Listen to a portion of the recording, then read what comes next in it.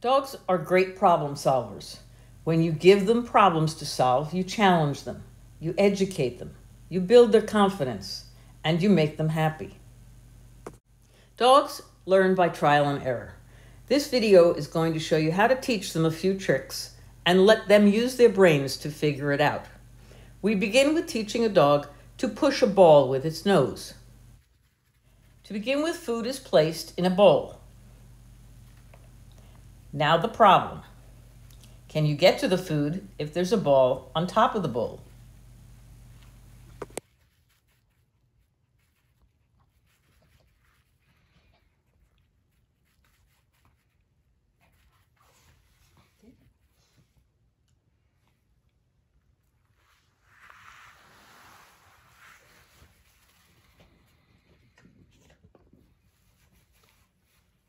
You are watching real-time problem solving.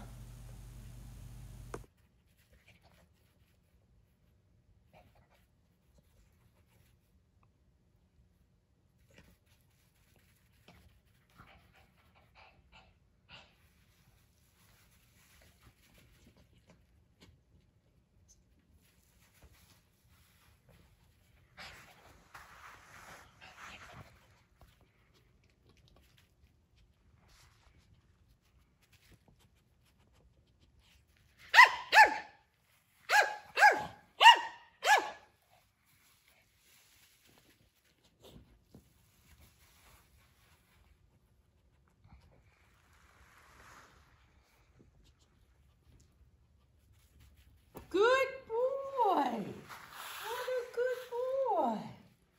Very nice. After finding the solution to the problem, watch how quickly the dog chooses to do it the next time. He didn't need to practice very much. We now progress to getting the dog to push a ball without the bucket underneath.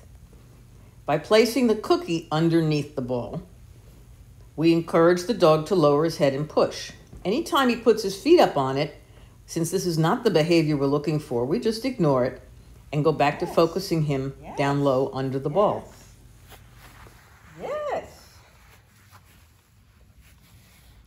Yes.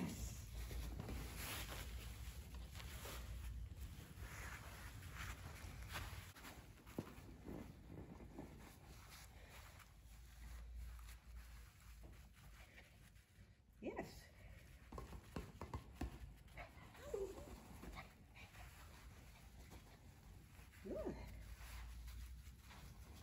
Remember, dogs learn by trial and error.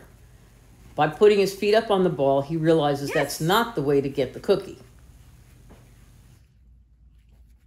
Eventually, the unrewarded behavior of putting your feet up on the ball will extinguish itself, and we will be left with a dog that chooses to use his nose to push the ball. Yes. Good.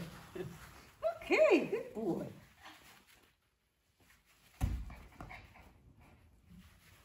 Yes. The beauty of letting dogs problem solve is that when they figure something out, they remember it forever. Yes. Okay. Our next trick is teaching a dog to cross their front legs. We have to start with teaching a dog to pick up its front leg and to be aware that it even has front legs. Good. I begin with a cookie in my hand. I show it to the dog and turn the hand upside down. Now the dog has to solve the problem of how do I get the cookie. Every time she puts her foot up on the back of my hand, I will turn the hand around and reward her with the treat. Yes. Good. Sorry. Good. Yes. The next step is to use the aid of a fly swatter to encourage the puppy to put its foot on the fly swatter. The cookie is held below the fly swatter and between my hand and the fly swatter.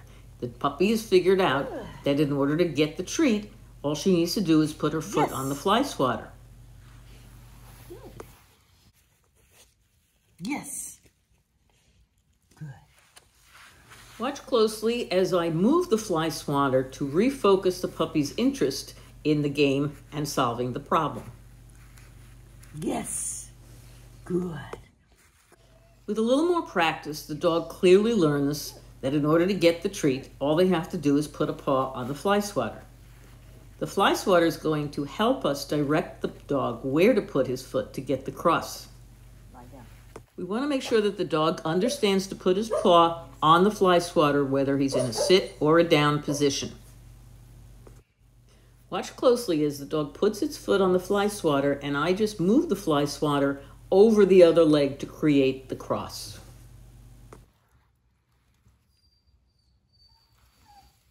Yes. Yes. Yes.